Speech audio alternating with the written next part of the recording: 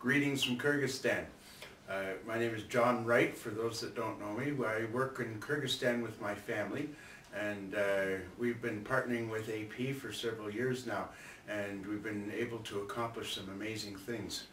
The work that we do here is focused on from James 1:27, which is visiting the widows and the orphans in their time of need. And we do that through many different ways. And I'll share a little bit about some one of our big projects is looking after kids after they come out of the orphanage and have no place to go. And that's what takes place here at the farm. And this is one of the projects that AP has made such a difference here. They were able to kickstart the farm project. They sent a team, and you also sent money to build the barn for us. And that was the beginning of the farm. It's been a really busy summer, and as you can see, everything is done so well. Some people even said there's a bit of a revival going on at the farm. Hey guys, thank you for all your help and all the prayers and stuff. Thank you for helping us kickstart this farm project. Thank you for helping us build a barn.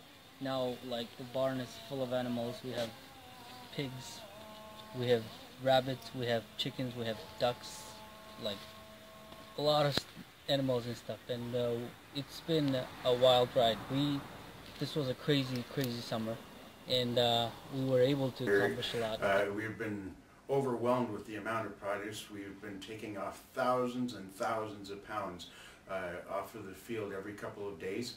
And we've been using that, has been all donated to this point to the orphanages, the seniors' homes, the homes for the disabled, even some of the shelters. In fact, there's been so much produce coming off the farm that we've contacted other NGOs, and they've been coming out and getting carloads of produce to take to the people they work with. So the farm is a place for children after they leave the orphanage, and fellows that are off the street, that are gone through rehab programs.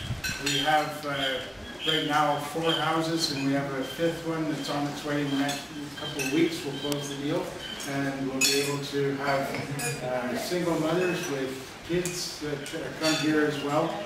And this will be a place of a second start. And people that come here can live here, work here, collect a small salary. We cover all their expenses, and basically they can use this as a place to start over. It's always such an encouragement to everybody here when a team comes to visit, not just for our workers, but for the kids and the seniors and everybody that we work with. And we're really blessed just a few weeks ago to have Mason here with us, and he was a team of one, but they sure knew he was in town, and everybody had such a great time, so they wanted me to give a special thank you to Mason for coming and visiting. Another project that AP had a part in was with putting the new floor in at the men's home, and since that time organizations have come out and seen the work that was done there and come aboard as well. And just as early as a couple of days ago, there were actually brand new tables that were delivered by a partnering organization. So the men are very excited and wanted me to thank you for the work that you have done there.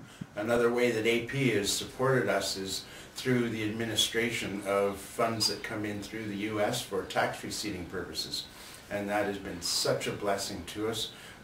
It's been more streamlined than ever before, and it enables us to concentrate on the task at hand and not worrying about the resources coming in as much as what we've had to do in the past. And we are so thankful. Thank you so much again from the folks here in Kyrgyzstan for everything that you guys do. And we look forward to seeing you here on the ground in Kyrgyzstan again soon. God bless.